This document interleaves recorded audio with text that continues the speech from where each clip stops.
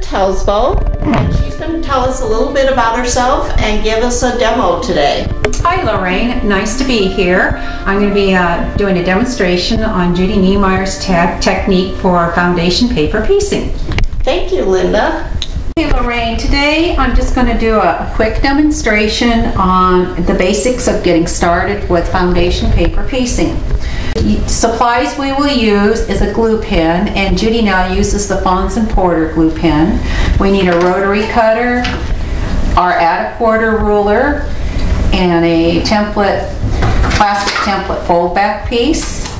I have a cutting mat, ironing board, and my iron, and my pieces have all been pre-cut. Okay, the first part that we begin with is our very first piece, and that is identified as section 1.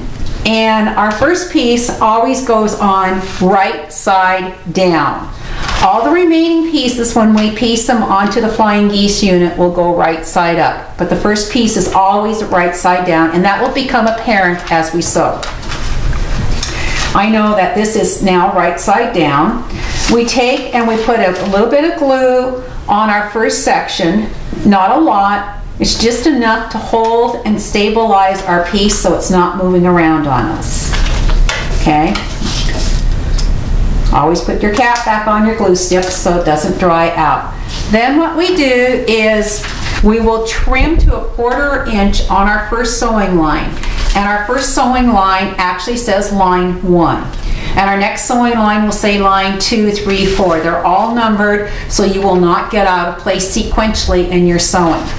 So I will take my template piece of plastic fold-back piece. You put that on the solid line 1 to use as a base to fold back on.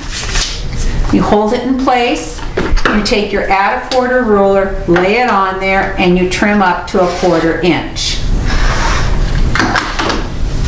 After I've done that, I open it up to see what piece I need to sew on next. They are all numbered so you will not get out of place. It actually says template CG2. I pre-cut everything. These are my templates CG2. They are all cut right side up, so I don't need to worry about where it's the right or the wrong side. And as I said in the beginning, all the rest of them will be right side up. I fold back on that line 1, and I line up my next piece, the sew line, which was indicated on my template here, so I don't need to worry about what the sew line is. And I line it up exactly on where I have cut for my 1/4 inch seam allowance. I also make sure in placing this piece that it covers the fold back mirror image of the piece that I am trying to cover up next. I lay it down on my sewing machine, I flip open the papers, and get ready to stitch. On my machine, I have set at about 1.8 stitches per. You want to have a shorter stitch length as it is easier to tear off the papers at the very end. Don't go too short because then it will pucker on you. And you sew directly on the line.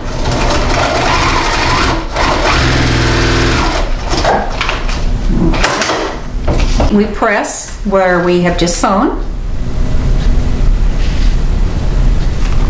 After we have pressed, we will trim up our next sewing line, which is line 2. So we will put our piece down, put our fold back template on the solid line 2. We're going to fold back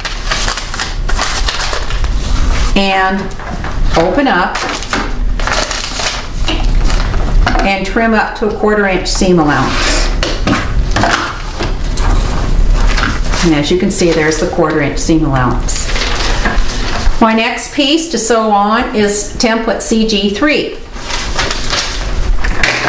This is template CG3, and you can see my sew line is right there. I have cut them so they're all right side up. I take my next piece and I line it up with there.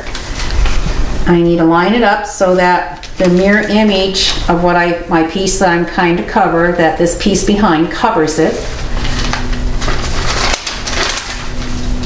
Open it up and sew on solid line 2.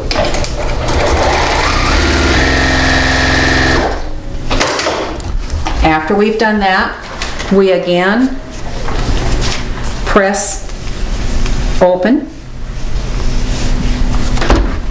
and then we will continue on, and you would take your line 3, which is you're going to sew on next. You follow the same process over and over. Thank you, Linda. Thank you, Lorraine.